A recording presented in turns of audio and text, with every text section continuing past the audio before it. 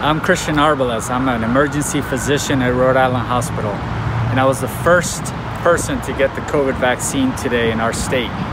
It was a very special moment. This was a historical moment for me. I want to tell you why. One, because we've been in the front line since April fighting this terrible disease that's been impacting our patients and their families.